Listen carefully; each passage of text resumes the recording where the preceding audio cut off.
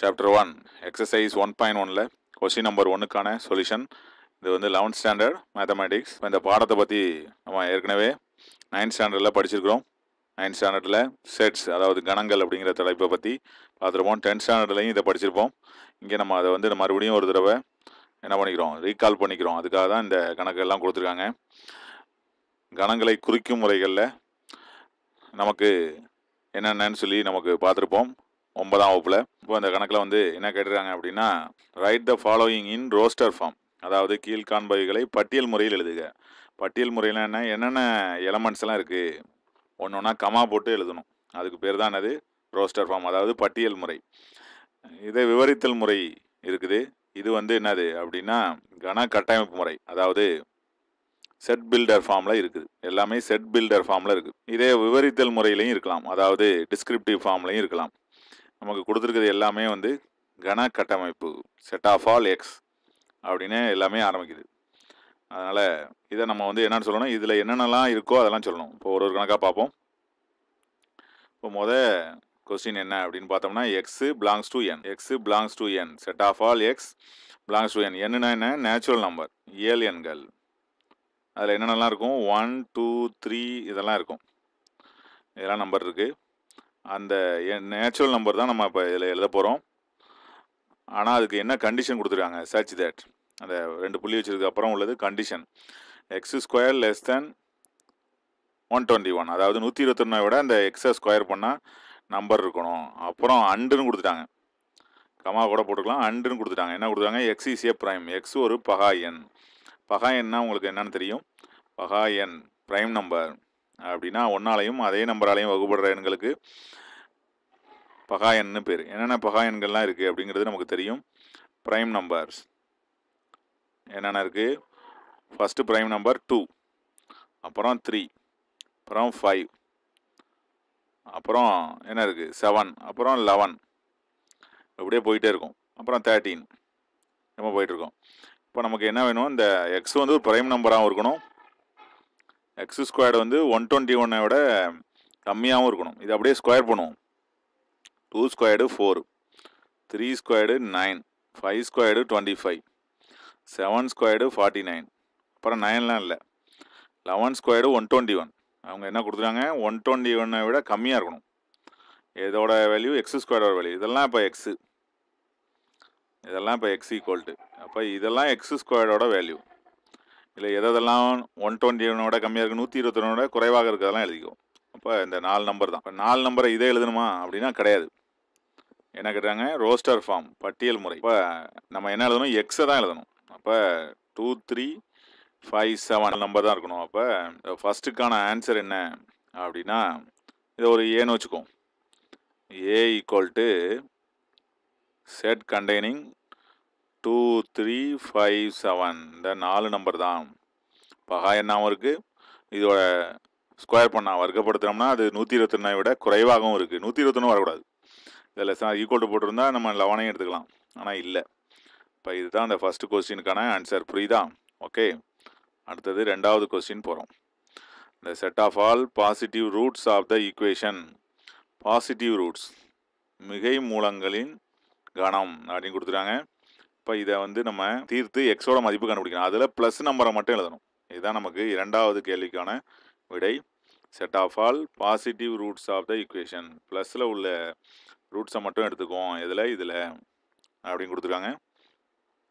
இப்போ நம்ம ஒன்று ஒன்றா என்ன கொடுத்துருக்காங்க, எக்ஸ் மைனஸ் 1, அப்புறம் எக்ஸ் ப்ளஸ் 1, அப்புறம் X squared minus 1 equal to 0 இதெல்லாம் கொடுத்துருக்காங்க. இப்போ ஒன்று ஒன்றா ஈக்குவல் டு 0 வச்சுக்கோம். எக்ஸ் மைனஸ் 1 ஈக்குவல் டு 0 இருக்கலாம், அப்புறம் எக்ஸ் ப்ளஸ் 1 ஈக்குவல் டு 0 இருக்கலாம், அப்புறம் X squared minus 1 equal to 0 இருக்கலாம். இப்போ ஈக்குவல் டு 0. இப்போ எக்ஸ் ஈக்குவல் டு என்ன, ப்ளஸ் 1, ப்ளஸ் 1 அங்கே போணுச்சுன்னா மைனஸ் 1. ஓகே, இங்கே என்ன வரும், X squared equal to plus 1. அப்போ எக்ஸ் ஈக்குவல் டு என்ன, ப்ளஸ் ஆர் மைனஸ் 1. அப்போ ரூட்ஸ் என்ன, 1 மைனஸ் 1, இங்கேயும் அதே தான், ப்ளஸ் ஆர் மைனஸ் 1 ரெண்டும் ஒன்று தான். அப்போ ரூட்ஸ் என்ன சொல்லலாம், 1 மைனஸ் 1, அப்புறம் plus R minus 1னா plus 1 minus 1, 4 roots இருக்குது. அதில் 2 தடவை வந்திருக்கு. அப்போ நம்ம ரூட்ஸ் அப்படின்னு பார்த்தோம்னா என்ன எழுதலாம், 1 மைனஸ் 1 தான். 2 டைம்ஸ் வந்திருக்கு. 1 2 டைம்ஸ், -1 2 டைம்ஸ் வந்திருக்கு. இப்போ என்ன கேட்டாங்க, பாசிட்டிவ் மிகை மூலங்களின் கணம் அப்படின்னு கொடுத்துருக்காங்க. இப்போ செட் ஆஃப் ஆல் ரூட்ஸ்னா அது வந்து 1 - 1. இப்போ இங்கே பாசிட்டிவ்னு கேட்டதுனால பின்னு வச்சுக்கோ. இதுக்கான ஆன்சர் என்ன வரப்போகுது அப்படின்னா, பாசிட்டிவ்னா 1 மட்டும்தான். ஏன்னா -1ங்கிறது நெகட்டிவ். மிகை மூலங்களின் கணமும் கொடுத்தாங்க. அதெல்லாம் ப்ளஸில் உள்ள நம்பரை மட்டும் எழுதிக்கிறோம். ஓகே, அடுத்தது இதான் 2வது சப்டிவிஷனுக்கான ஆன்சர். அடுத்து 3வது சப்டிவிஷன் போகிறோம். 3வது சப்டிவிஷன் என்ன கொடுத்துருக்காங்கன்னா, எக்ஸு இயலெண்ணாக இருக்கணும். எக்ஸ் வந்து பிலாங்ஸ் டு நேச்சுரல் நம்பர். அப்புறம் 4x + 9 <= 52. 4x + 9 <= 52 அப்படின்னு கொடுத்துருக்காங்க. இப்போ எக்ஸ் வந்து நேச்சுரல் நம்பராகவும் இருக்கணும், இந்த கண்டிஷனையும் ஓகே பண்ணணும். இப்போ நேச்சுரல் நம்பர் 1லேருந்து ஆரம்பிக்கணும். முதல்ல இது என்னன்னு பார்த்துக்குவோம். அப்புறம் இந்த கண்டிஷன் என்னன்னு பார்த்துட்டு அதுக்கு ஒத்து வர நேச்சுரல் நம்பர்லாம் நம்ம எழுதிடுவோம். அதான் ஆன்சர். என்ன கொடுத்துருக்காங்க கண்டிஷன், 4x + 9 <= 52 அப்படின்னு கொடுத்துருக்காங்க. இந்த ப்ளஸ் 9 அங்கே அனுப்பிடுவோம். 4x <= 52 - 9 எவ்வளோனா 43. அப்போ 4x <= 43. இப்போ எக்ஸுங்கிறது என்ன வரும், ஈக்குவல் டு மாதிரியே இது நினச்சிக்கோம். 43/4. 4ஆல் டிவைட் பண்ணுவோம். எவ்வளோ தரும், 10 4s are 40. இப்போ 10 டைம்ஸ். பேலன்ஸ் எவ்வளவு, 3. பாயிண்ட் வச்சுக்கோம். 30ல் எத்தனை 4 இருக்குது, 7 4s are 28. 10.7 விட கம்மியாக இருக்கணும் எக்ஸ். எக்ஸுங்கிறது என்ன, எக்ஸுங்கிறது நேச்சுரல் நம்பர், அதுவும் கொடுத்துருக்காங்க. அப்போ எக்ஸு என்னன்னு சொல்லிடலாம், <= போட்டால் 10 வரைக்கும்னு சொல்லிடலாம். 10.7 விட கம்மியாக உள்ளதுன்னா 10 வரைக்கும் உள்ளது நேச்சுரல் நம்பர் அப்படிங்கிறத சொல்லிடலாம். நேச்சுரல் நம்பர் தான் இங்கே. ஓகே, நேச்சுரல் நம்பருங்கனால தான் இதை எடுத்துக்கிறோம். ஓகே, அதனால் இப்போ தேர்டுக்கான ஆன்சர் என்ன எழுதலாம், சின்னு வச்சுக்கோம். இதை நம்ம என்னன்னு சொல்லியிருக்காங்க, பட்டியல் முறை ரோஸ்டர் ஃபார்மில் எழுத சொல்லியிருக்காங்க. அப்போ நம்ம என்னென்ன எழுதணும், 10 வரைக்கும் உள்ள நேச்சுரல் நம்பர் எழுதணும். அதுதான் ஆன்சர். 1 2 3 4 5 6 7 8 9 10. ஓகே, அப்போ சி அப்படிங்கிறது 10 நம்பர் இருக்குது. 10.7, அதாவது 10.7 விட கம்மியாக இருக்குது. இன்னும் நம்ம போகலாம். அதனால் எக்ஸ் <= 10 அப்படின்னு எழுதிடுவோம். ஏன்னா இங்கே எக்ஸுங்கிறது ஒரு நேச்சுரல் நம்பராக இருக்கிறதுனால நம்ம எக்ஸ் <= 10 எழுதிக்கிட்டு இப்படி போட்டுடுறோம். ஓகே, தேர்டு 1 முடிந்தது. அடுத்தது 4, 4th 1 போகிறோம். என்ன கொடுத்துட்டாங்க, செட் ஆஃப் ஆல் எக்ஸு. இப்போ x - 4/x + 2 = 3. அப்புறம் x belongs to r - of -2 அப்படின்னு கொடுத்துட்டாங்க. இதை நம்ம ஒத்து வர எக்ஸோட மதிப்பு கண்டுபிடிக்கணும். என்ன கொடுத்தாங்க, x - 4/x + 2 = 3 அப்படின்னு கொடுத்தாங்க. இதை குறுக்க பெருக்கிறோம். x - 4 = 3 × x 3x + 6 x - 4. இந்த x இந்த பக்கம் அதிகமாக இருக்கிறதுனால இந்த x அங்கே கொண்டு போவோம், 6 இங்கே கொண்டு வந்துடும். அப்போ -4 - 6 = 3x - x.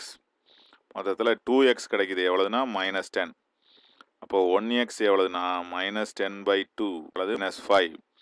இப்போ x = -5ன்னு கிடைக்குது. என்ன நம்பராக இருக்கணும், ரியல் நம்பராக இருக்கணும். ஓகே, இருக்குது, கண்டிஷன் இருக்குது. அப்போ எக்ஸுங்கிறது எதில் இருக்குது, r - of -2ல் இருக்குது.